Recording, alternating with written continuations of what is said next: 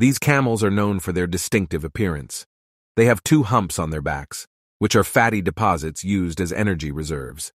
They are larger and heavier than the dromedary camel, with adult males standing around 6 to 7 feet tall and weighing up to 2,200 pounds. Bactrian camels have evolved remarkable adaptations to survive in extreme desert conditions. They have a thick coat of long, shaggy hair that provides insulation and keeps them cool in hot temperatures.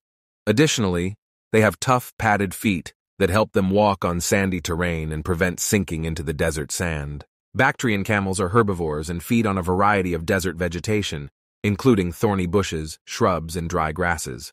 They have ability to survive without water for extended periods.